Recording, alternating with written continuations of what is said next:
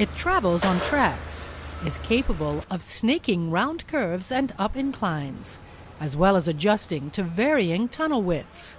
This new falsework system, supplied by RMD Kwikform, was designed to meet the formwork challenges of the second vehicle tunnel under the Tyne River in the UK, which is currently under construction.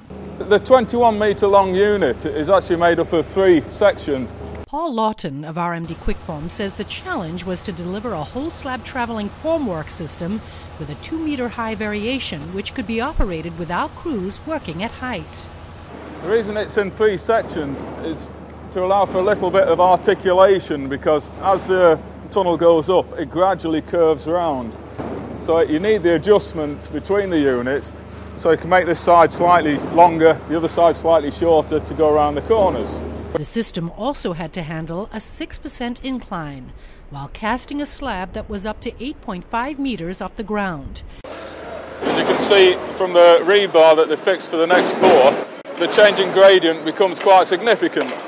2 of the 6 legs on each of the units were specially designed to accommodate gradient changes. The centre leg of each is a hydraulic leg.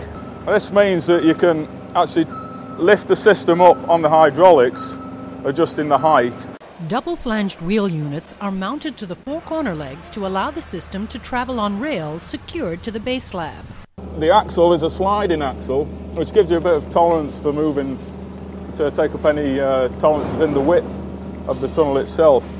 The system is advanced by a pair of 3-ton hydraulic turf-war units attached to the front legs. What will happen is the leg will be lowered and the load taken on this hydraulic leg.